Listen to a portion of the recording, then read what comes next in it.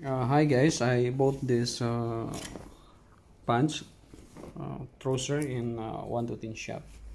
It's like it's only 10.5 actually the price.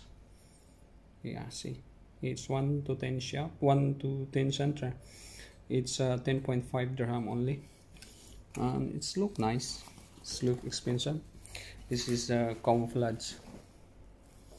But the problem is it's a little bit, the length is a little bit longer, so I need to repair it by myself. See, imagine that I'm going to repair this one by myself, so I will teach you how to do it. Okay, see, ayan, sinuot ko na siya, but see, it's a little longer. Yung length niya is very low for me. Look at the length. So what we're going to do is you need to fold it before you fix it. Hold on. So ipo-fold po natin siya dito. I-fold natin papaloob.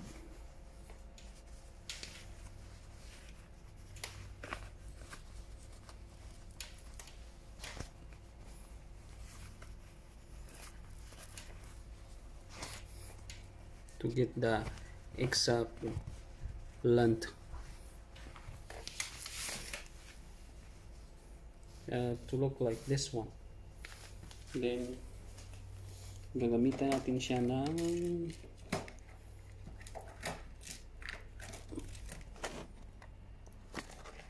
safety pins.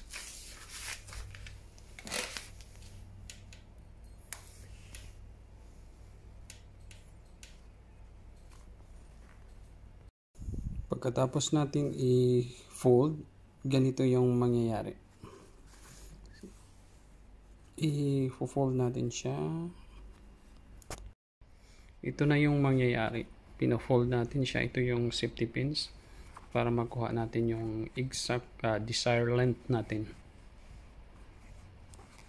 Pinapaloob natin tong part na to. Tapos dito natin siya tatahiin using my Toyota sewing machine.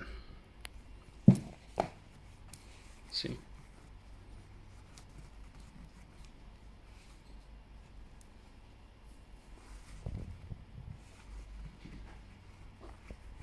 dito natin siya tatahiin.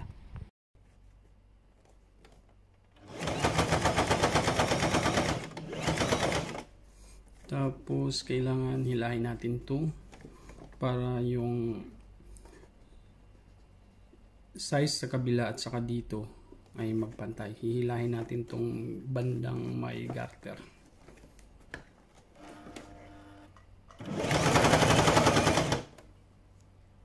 Tapos na yung kabila. Tapos para makuha natin yung length sa kabila rin, i-fold natin siya. See? Para ganito yung mangyayari. So we fold this one, this part, para makuha natin yung desired length natin.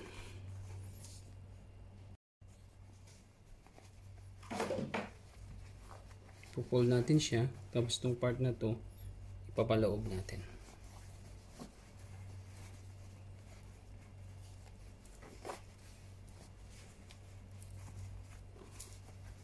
Ayan, para maging pantay na siya.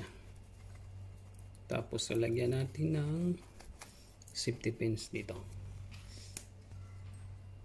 para may guide tayo at mas madaling tahiin. See, lagyan din natin sa kabila.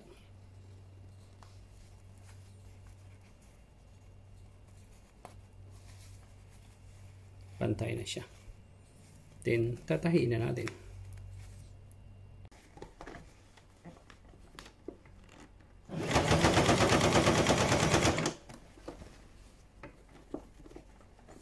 ganun pa rin, hilahin natin yung bandang may garter para maging pantay yung ditong yung sa kabilang side.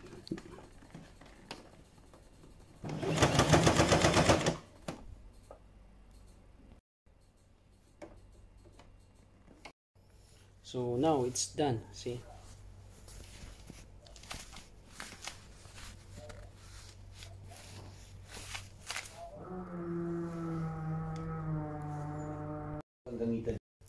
Now the alteration is done. See, it's perfectly altered. No need to cut your trousers. Just fold it inside, then sew it, and that's it. See, it's perfectly done.